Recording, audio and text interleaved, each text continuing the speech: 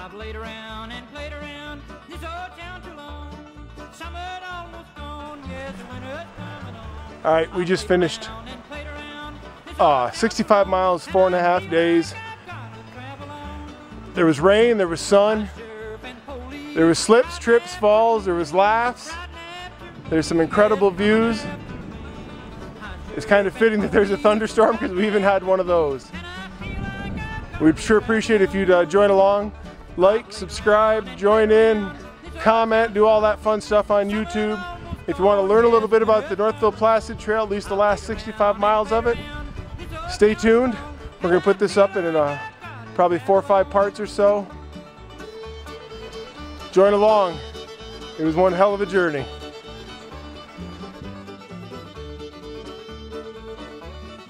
This is where we camped last night. We're just getting ready to pack up. I've got my stuff done. My buddy's finishing his stuff. And then we're going to have a quick cup of coffee, a Pop-Tart, and then heading out there. That's what the skies look like. Let's get going. All right, 7 o'clock Friday morning. Got 16 miles to O'Neill Lean-To, Northville-Placid Trail. I got my buddy Woopsie here. Rob wanted to try something. It's gonna be a great day on the trail. I don't know if you can see it, but there's about 450 million black flies surrounding us. We gotta roll.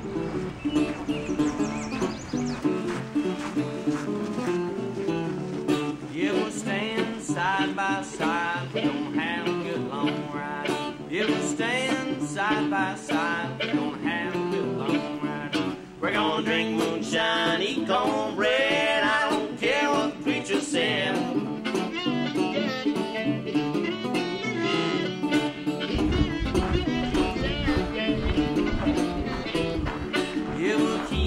Steady pace, we don't have to whip race. Yeah, we'll keep a steady pace, so we don't have to whip race.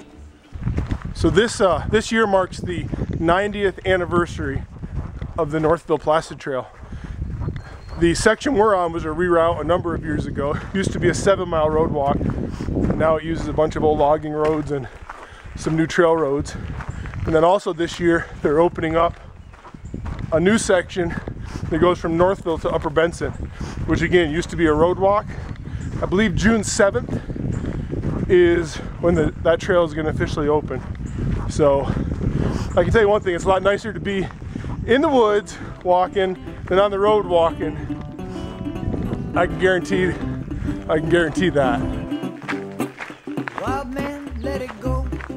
Wild man, let it be. There's a great big fish off the pole bow. Can't you see? Said that highbrow down. No whine about our heart. There's a whole lot more getting going on than us sitting at this bar. Well, you sure got yourself worked up.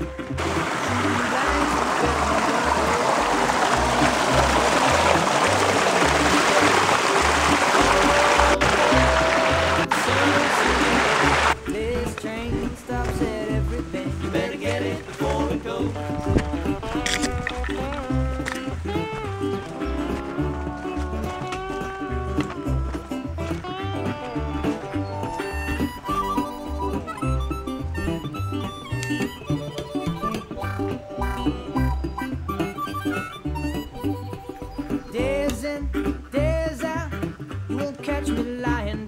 Mother said it builds character, but I could sure use a nap. And that snooze just might do. Rest these tired eyes. But you damn well better got one eye open. The very next stop is mine. So stop that train right there. Pull that cable down. For I see a rose that needs my nose. I'm gonna get it before we go. All aboard, sun sinking low. This train stops at every bend. You better get it before we go.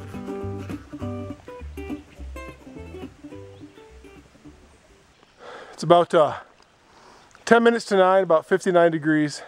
As long as you're moving, the black flies aren't too bad. Stop moving for more than 18.2 seconds, the black flies will come get you. This is the new reroute section we were telling you about earlier. It's unbelievable. It's real pretty woods you're walking through, and because it's not that old, the ground is real soft to walk on and the view's real pretty. Take a look at this. 360 degrees of peace and quiet. That's a big rock. Would you do me a favor and move that a little bit?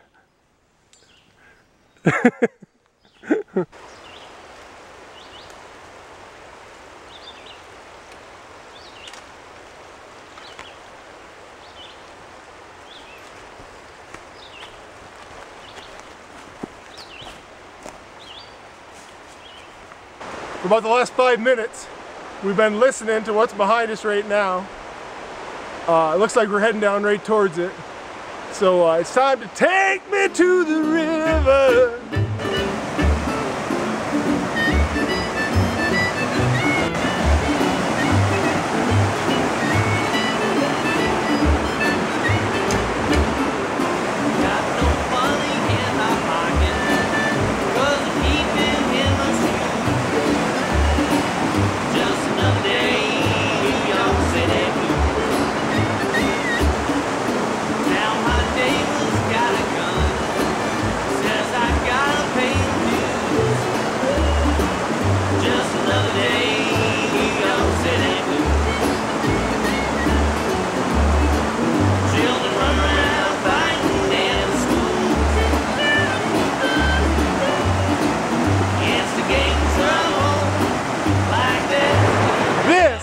Why we do this. How incredible is this? It is so much fun. We're about somewhere between 5 and 6 miles or so into it so far. We have about 10 more miles to do today, 10, 11 more miles. That's if we ever decide to leave here. Just another day, New York City blue.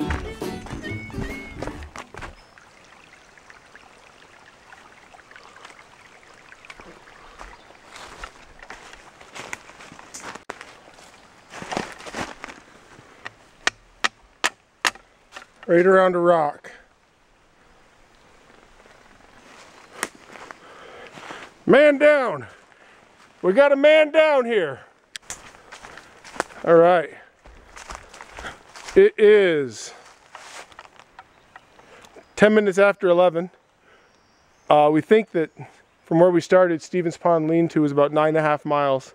So we've been just about 9 miles so far this morning. Made a pretty good pace. Actually, I can tell you. We've been 8.5 miles, Weekly Dam. That's where we started. So 8.5 miles. So our goal right now is we're going to try to get the next half a mile, 6/10, get up to Stevens Pond, get some lunch, get some water. After a little bit of a break, we're going to continue on. We got about 5.5 miles left. We're going to try to get to O'Neill lean-to, which would get us right at 16 miles for the first day. That's where we wanted to get. Ed, what do you think about this so far? Fantastic. You having fun? Great trip. Ed has a lot to say normally. That's about it, Rob. 11:30 on the button. Stevens Pond lean-to, like we said, about 9 miles in so far, or so far. Bad at math. It's a 16-mile day. If you travel 9 miles so far, you have 7 left. I'm not sure what kind of funny math I was using back there at that last signpost. You want to come to the Adirondacks in the end of May, go on a hike, you got to eat your food underneath a bug net. Perfect. Tuna fish and black flies, that's what's for dinner. Just finished up lunch here at Stevens Pond lean-to. Back in February, I contacted another member on Hammock forums that knows how to do some sewing and stuff. And I'd seen the thread about jerry chairs, and I asked for 2 of them, one for myself and one for my buddy. And so I didn't let him know until just now. And so right now, we're debating whether or not we're just going to sit here with our backs up against the jerry chairs for the rest of the afternoon, if we're actually going to finish out the rest of the 7 miles. But for anybody that hasn't seen these, they weigh about 2 ounces. You use your hiking poles as a back support, and I'll show you right now what they look like.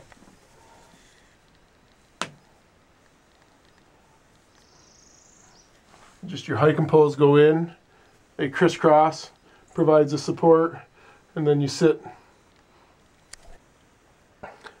One thing that we didn't share yet about this lean-to in this area. Last fall, there was a female hiker all by herself, and there had become a mother and 2 cub bears that had become very comfortable around humans and enjoying all the mess that was left behind. And the mother bear actually got as close to her so that she actually stabbed at the bear with this little 2 or 3 inch knife that she was carrying. And the bears kind of scattered. And then it's about 3 miles to the next significant area. It's called Lake Durant. She actually ran the rest of the trail there. They tested the knife and the blood on the knife, and sure enough, it was a bear. If you Google, Northville-Placid Trail, bear attack or woman stabs bear, you'll be able to read a little bit about it. But this is in the area. This is right here where it happened. So, Ed, how do you feel about bears? No problem. Why? My bear spray. He's got bear spray. Which I'll spray on you. He said that the bear spray lasts for about 5 seconds. He says he's going to spray me for 5 seconds and go in the other direction. So, I don't like bears, I'll tell you that right now. There's a black fly crawling all over the lens. All right, we're going to get packed back up, get back on the trail. We got 7 miles left. Let's get up, get going, get to work. It's about 1 o'clock. It's about 58 degrees, got a little bit cooler. I just remembered to set my spot into tracking mode. So from 1 o'clock on, for anybody watching that, it's going to look a lot different than it looks right now. For my wife and my buddy's wife, if you've looked on it and you haven't seen much movement, we were okay. It's just operator error. My fault. Moonbeams through headlights. Big blowover. Over back roads. Trumpet low on the stereo. Nights are cold now, and those pistons moan now. And the late ride home goes still in the chill. Well, it makes me reminisce. Boy, this section from Stevens Pond into Lake Durant's real nice. The trail's in incredible shape. The people that do the trail maintenance on that we met at the lean-to have this trail in great shape. Hey, Ed, come here. See me? Yeah, me. Come here. Come here. How you doing? I'm doing. What a pretty, pretty flower. What another pretty, pretty flower. That ain't so pretty. That ain't so pretty. It looks like white deer hair. More hair. There and there. Ed? Yeah? You don't think that bear Ate that hair. do you? No. That's one thing they ask you to do on all the trail registers is go ahead and sign in at each one. That way if in the event something happens, they can see where you've been and where you haven't been and narrow it down. You know, in case a bear gets you. A bear. Ooh. We just came out to Lake Durant campground. It's a little sign that shows some of the damage that happened. A pretty picture. Some of the animals. Here's a picture of that mountain I just showed you. And then here's some more from a storm that happened in 2011. You couldn't even recognize site number 35. We just crossed Route 28, heading to O'Neill. O'Neill is 3.3 away. We have had our first little mishap of the trip. Woopsie, my buddy, got his nickname 2 years ago on the trail because in the first 3 or 4 miles, Woopsie, he went down. And there's been no slips, trips, and falls until about a mile ago. Slipped on a rock, went down. So, whoopsie and whoopsie too now. We got to get away from the sound of these trees. I can't take it anymore. We got to get away from the sounds of these cars. Too many cars, time to get away from the cars. Please register.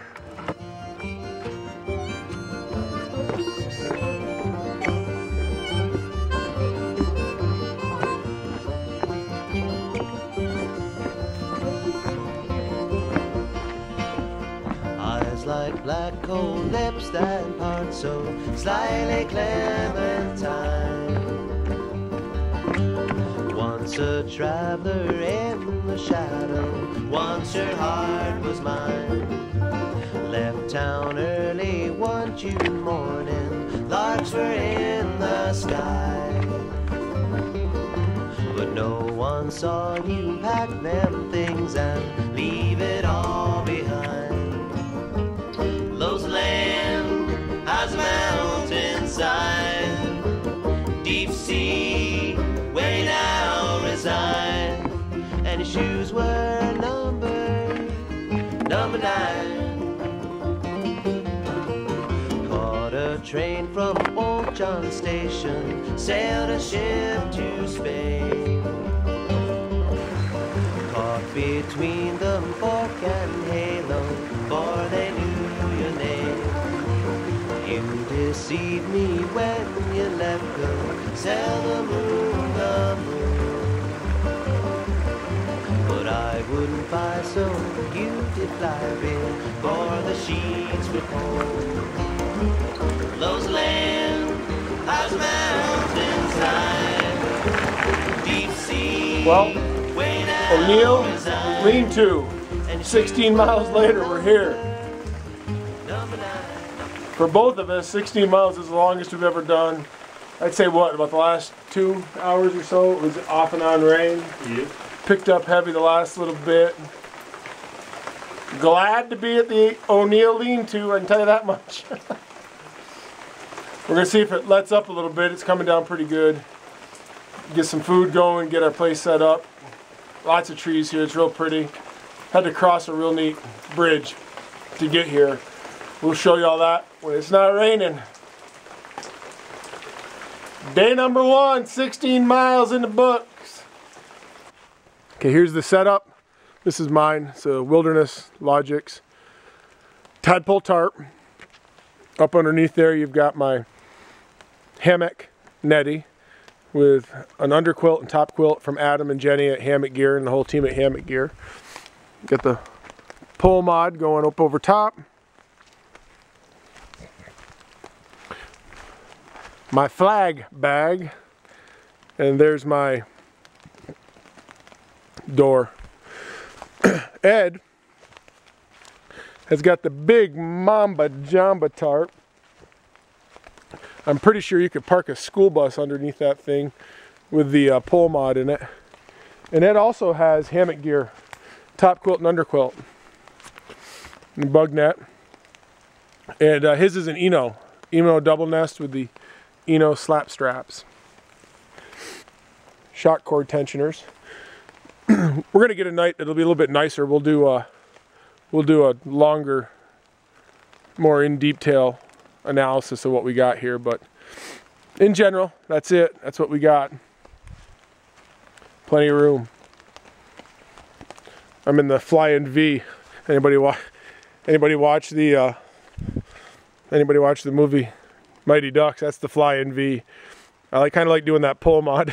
That way, no matter which end I want to look out, I can look out. And, excuse me, I kind of doing the double porch mode on one end. That way, I can look out and see anything that I want to see out either feet ends. I've got the Dottie's chicken and dumpling for dinner coming tonight. Ed, what do you got? Gumbo. Mumbo jumbo gumbo? That's right, that's right. Great day on the trail. We were just talking about it. Both of us personal high records. Ed went down and got the water. So when he went down to the water, he said there was something pretty good to see. So we'll take a walk down here in a little bit. O'Neill Pond. Look at that. See the low clouds, low fog. Woo!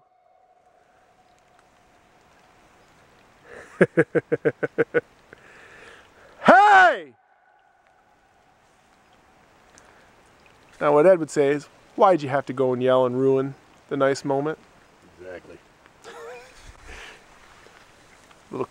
Having a little cocoa, having a little coffee, enjoying this view. To everybody that's been following along on Hammock forums, at 6 o'clock or whatever time it is right now, about 6 o'clock on Friday night, this is the view. All right, Packit Gourmet, Dottie's Chicken and Dumplings.